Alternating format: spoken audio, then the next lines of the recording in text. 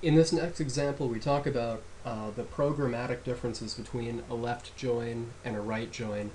And I'm going to go out on a limb for a minute and say that most of the time when you're doing complicated queries from several tables, you're going to be doing inner joins on the big data tables, and you're going to be doing left joins on possibly other data tables, but usually things that are more like lookup tables. You will almost never use a right join. There, I said it. You can, but unlike parsing functions like a left function or a right function when you're trying to take the text on the one side or other of a word, and those are very different. A left join and a right join do exactly the same thing. Just you just have to twist, turn around or transpose which table comes first in the from clause. Other than that, they have basically they have identical functionality. But let's go through it and show it. First of all, let me just show you in this database the employees table and the department table, just so you can see what we're getting into. Now, you notice that there are 11 employee records, and there are 6 department records. Now, in a perfect world, there's companies that have departments and departments have employees. Now, in real life, an employee belongs to one department. They don't belong to like 15 of them. They don't belong to 0 unless you're a stapler guy on Office Space. But anyway, I wanted to mess up this data a little bit to make it kind of like a real live system. This DP key is the primary key for the department table, and it's a lookup table. But over here, the employee table has its own DP key, which is a foreign key. That means that each employee is supposed to have one of the numbers that matches in this table. So although like the number 4 over here for DP key in the department table would be unique, it's a one-to-many in the employee table because several people could belong to that department. Now, here's what I did to totally trash this data. One of the people in this table, one of the employees, this guy named some guy, he has no DP key, it's null. And then this other guy, Bubba Lubba, I gave him a -1, which is impossible. It's an impossible value, but it's not null. But basically, they're sort of orphaned in the respect that they don't belong to departments. Poor guys. They never get invited to parties. But what I also did, if you notice, the people that have legitimate departments, it's always from the numbers 1 to 5. None of them say 6. Not that that's a big deal, but there is a department with a DP key of 6, and nobody works there. So if somebody wants to call with complaints, too bad. There's nobody working in the complaint department.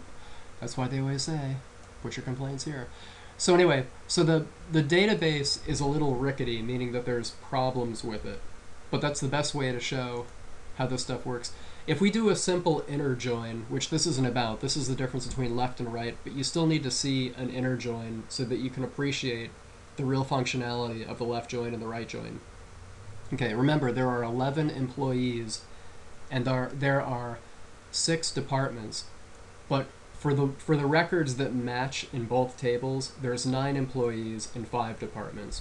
So if we run this inner join, basically we're going to take the first name and last name of the employee from the one table, and then the description or the long name of the department from the department table, and they have to match where the DP key from departments is the same as the DP key from employees. So let's just run that. And so here's the 9 records that we were expecting. These are all the ones that cleanly match. These are all the employees that had a matching legitimate value in the department table. But remember, there's 2 employees that are not showing up over here, and there's also a department that's not showing up, but that's less important. This query might be to give out annual, like end of the year bonuses. Well, if an employee isn't in there, they're going to get mad and they're going to go psycho. If a department's not in there, the department doesn't care. It's not a real thing, sort of. Now, let's show that now. So this is showing 9 records. Let's show a slight difference when we do a left join. It's exactly the same code, except that instead of the word inner, we say left. And watch what happens. Well, before I do this, a left join, all that this means, the difference between inner join means that each table that is being compared, in this case, employees and departments, if you're doing a join on the DP keys, that means that there has to be a match between both tables for a record to show up, or it doesn't show up. The difference with a left join is it takes the first table of the two.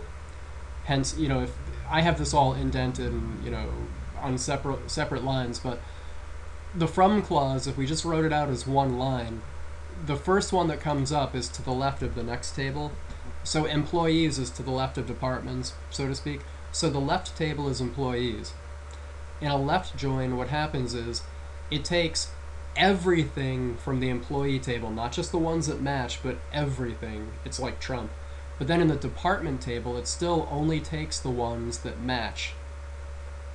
So here's the difference. Whereas this one has 9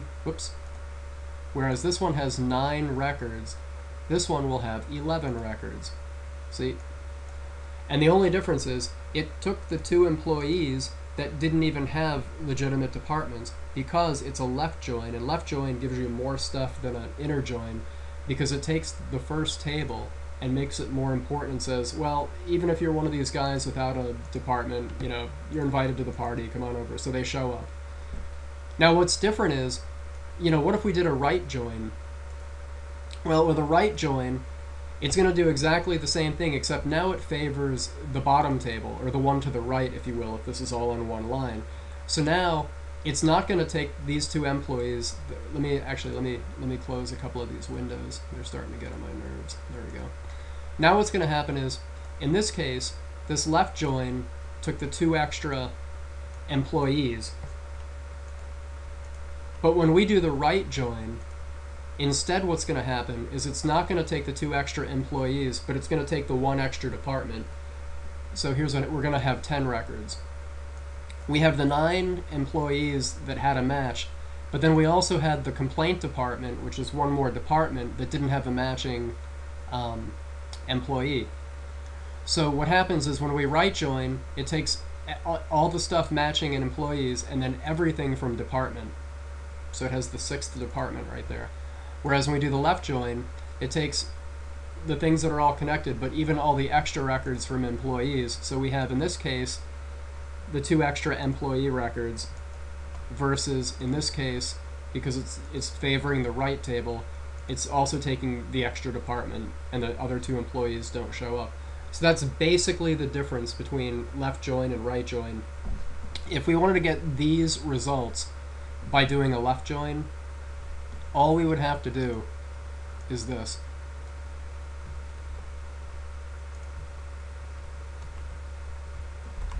And this is why I say that this stuff is interchangeable.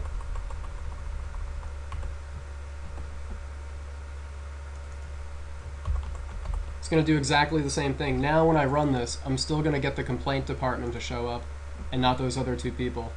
So now they're both left joins. So the left join and right join, really there's nothing different about them except which table comes first in the query, and that's all that means. Hope this is helpful.